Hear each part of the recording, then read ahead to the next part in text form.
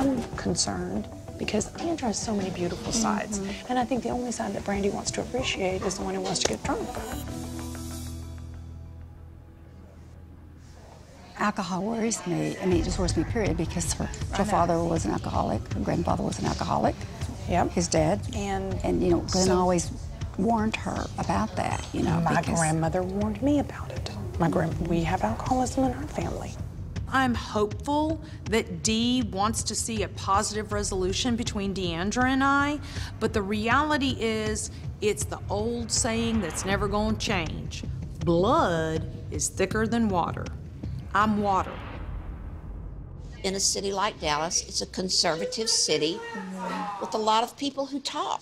And people like Kameron or LeeAnne that care about you and love you, it hurts their feelings. It hurts them when people are talking about you, about something you might do. The truth of the matter is they do talk. When you do march to this different drummer, you can get criticized. Why am I going to do things that are not making me happy just because this person says, you know, this is what you need to do because I'm judging you. Unless you do this, unless you behave this way, I'm not going to be your friend. That's right. It brings me all the way back around to you and LeeAnne. There's your friend. Y'all are going to have to resolve this. I'm giving you some very motherly advice. Okay. To let something like this destroy that friendship, It's ridiculous and stupid. Make it work. Believe me. I'm 77 years old, LeeAnne. I know about relationships. I know you do. Get it Promise you done. I Okay. won't. I love you, Mama. I love you too, honey. Okay, honey. It's so important to stay in the middle of that road straight down the line. Right. For example, Kameron has a friend, and she knows exactly who I'm talking about. And I have said, Kameron, you cannot be around this person. This person's reputation is so awful that someone might think that you are like that.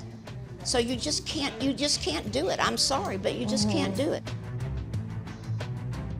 Now I know why Jimmy's here today. It's very clear. She's here to warn me about Brandi, and she's here to warn me about my reputation, which apparently is getting pretty soiled in Dallas society. Word travels really fast in Dallas, and I wouldn't be shocked if Jimmy had heard that D'Andra showed up at a charity event with Brandi, a little tipsy and wasted. And she's a mama bear, and she protects my friends. Is this some sort of warning to me about my friendship with Kameron?